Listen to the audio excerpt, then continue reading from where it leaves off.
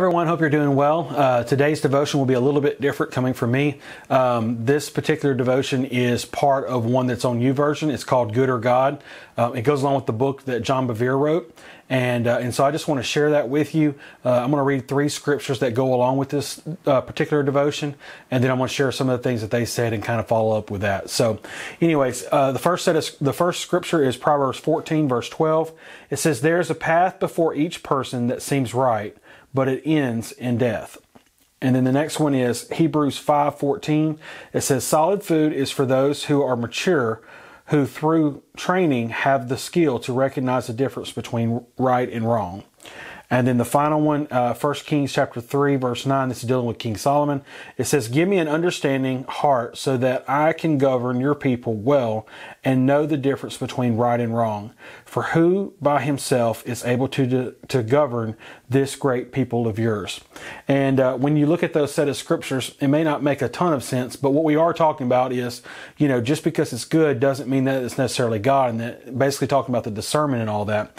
And so I just want to read part of this. It says, "Many people might wonder why this question even needs to be asked. The answer seems obvious. What generally accepted as good must be in line with God's will, right?"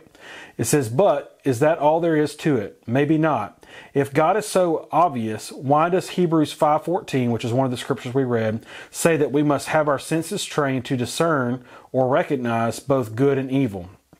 And it says, "This makes it sound like there's a difference between what appears to be good and what God calls good." And I think that's one of the things that we as Christians struggle with sometimes is when we see something good, we want to accept it as one of God's blessings, but sometimes it's not necessarily that case. We have to be able to discern between those things. And then it talks about King Solomon. It says, "And consider King Solomon. At the dawn of his reign, he prayed to have an understanding heart so he could distinguish between what was good, distinguish good from evil." And then it goes into Proverbs 14:12, what we talked about.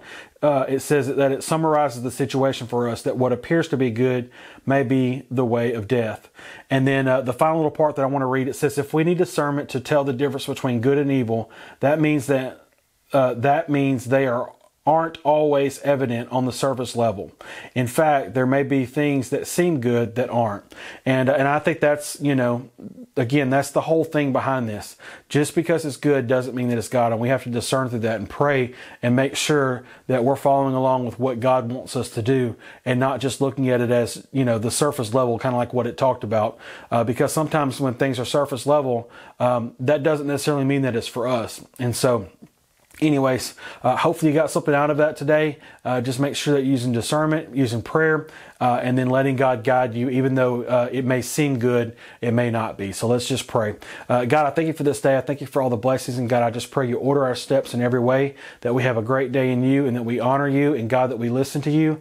And God, that even though sometimes, God, things just seem to fall in our lap, God, I just pray that we use discernment and that we allow you to guide our steps in every possible way. God, I pray that you mold us and make us into who you want us to be. In Jesus' name, amen. So today is Wednesday. We have services tonight. We have midweek Bible study for adults here at the main campus starting at 6:30. Over in our children's area, we'll have First Kids going on with the Baumgartners, and so they always have a great time. And then right down the hill at our Shepherd Street campus, we have Shine Junior High and Senior High. And so if you have a junior high or senior high student, feel free to drop them off down there and then come on and join us up here for Bible study. We'll also have childcare available as well. So we hope to see you tonight at 6:30, and y'all have a great day. Thanks.